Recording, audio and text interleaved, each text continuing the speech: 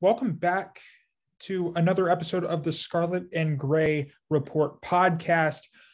This is going to be another short episode, and I promise this isn't going to be a daily thing. It's just kind of when we started this thing, a lot has been happening. And so I just got back from interviews with the Ohio State's 11 early enrollees and 2 transfers. And I kind of I put some stuff on the message board, some takeaways from those 3 hours of meetings and interviews. But I kind of wanted to give you guys a little bit more of my reactions here, just a short time, and kind of 4 or 5 just kind of spitball takes, takeaways, things of that sort, because I think that's incredibly important here as we get into preparing for the spring. So again, I had talked to some of these guys before, but getting them in this kind of setting was very, very interesting. So I'm going to start with, Captain Buckeye. We're going to start with CJ Hicks. And I think, first of all, he kind of dropped the idea that he would be moving. He wouldn't be in consideration for that Leo spot in Jim Knowles' defense that he brought from Oklahoma State, but instead he would be primarily playing the will spots for Ohio State next year when he sees the field. But the interesting thing is, and he kind of dropped this hint as he was talking, that, and we'll get into this a little bit later because I find this incredibly interesting, that Caden Curry, defensive end out of Greenwood, Indiana, would be the guy for the Leo position. Probably not right away. There's other names for that, and we'll get into that in a little bit. But in the future, which honestly, if you look at that kid, it'll be fascinating. But let's focus on CJ Hicks for right now. So one of the things that I was most focused on, and I'm really just fascinated with each time I talk to CJ Hicks, is just the kind of reputation he's gained about his, for lack of a better term, Captain Buckeye persona. So from the moment he committed to Ohio State, like 2 years ago, he was kind of the face of this class, the guy who was kind of building everything up, leading the charge to such a huge recruiting class and something that he wanted to build up. It was his hometown team, things of that sort. When you ask him about it now, so now that he's actually in the program, so to him, it's just actually a nickname. And I asked him about this. He said, yeah, it's just a nickname for me. But for Ohio State, when they hear the name Captain Buckeye, it's huge. It's a big deal around the program. And there's a lot of weight.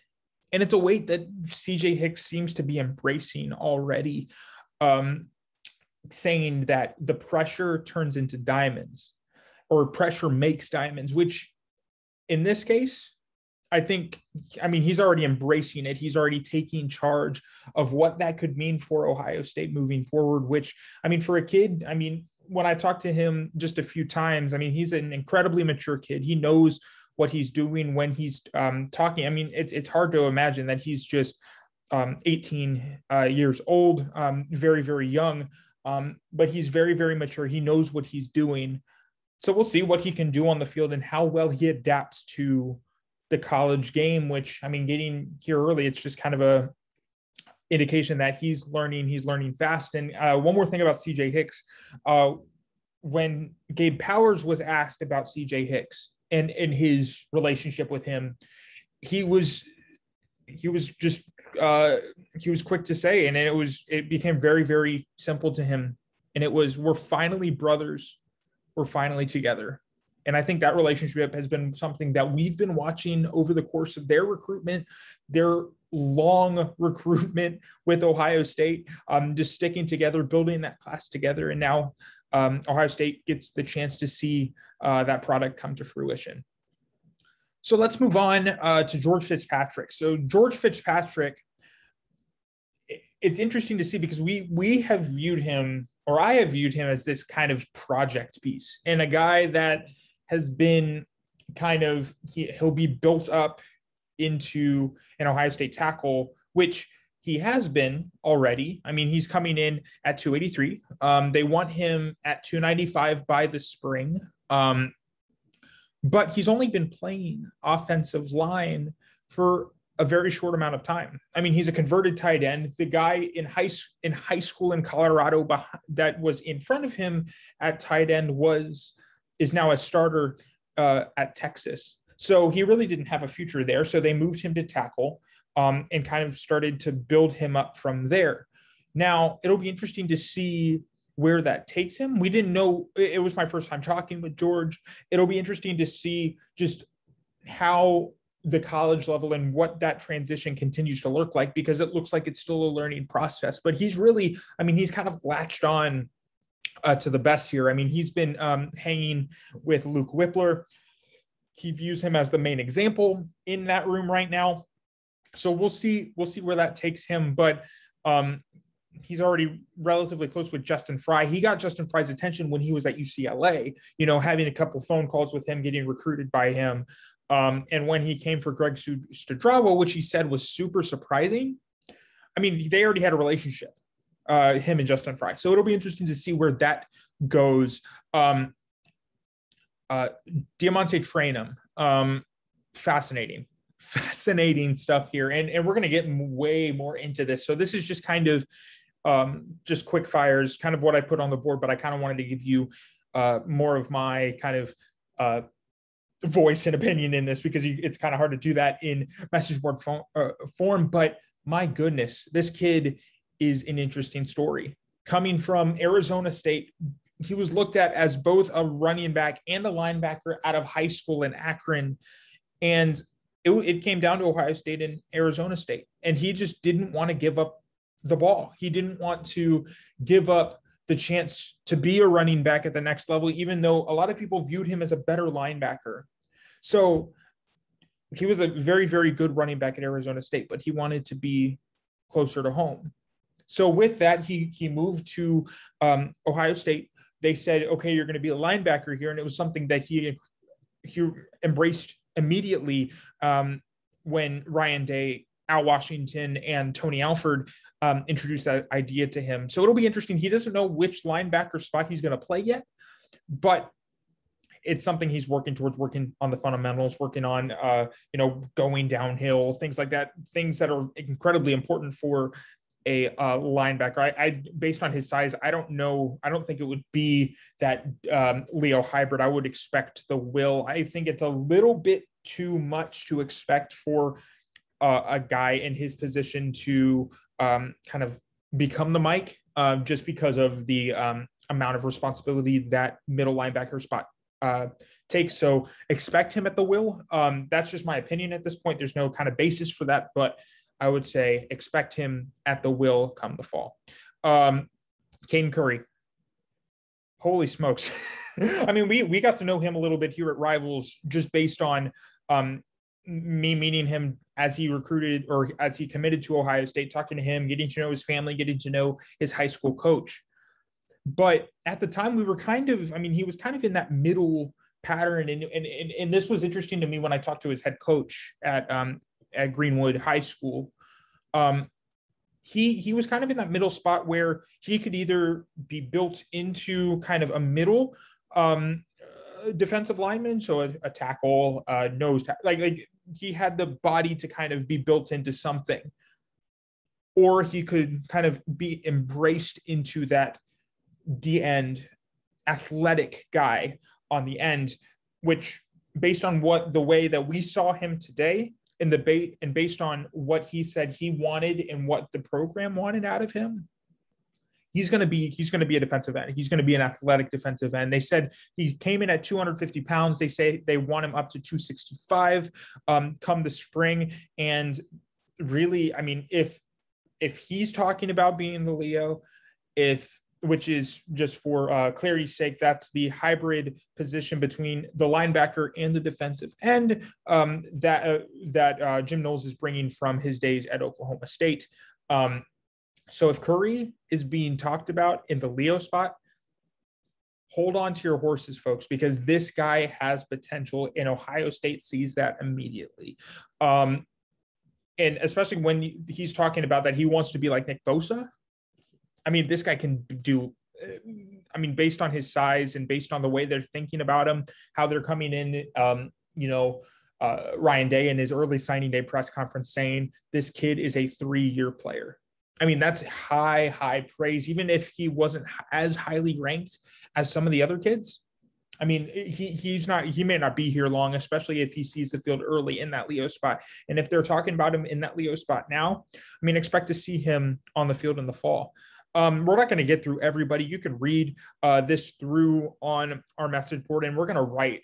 I'm going to write, and we're going to talk, and we're going to have so much more information for you guys here in the next week and coming weeks and heading into spring. I did want to talk about Devin Brown. And then so let's go into Devin Brown, because he seems incredibly Ryan Day-ish. and I think what I mean by that is he's kind of the prototypical junkie for an offense. And it's super interesting because he said the thing that made him gravitate toward Ryan Day and the Ohio State offense was the binder of quarterback play, the things that he's expected to know as a quarterback at Ohio State. They showed him what it would be like.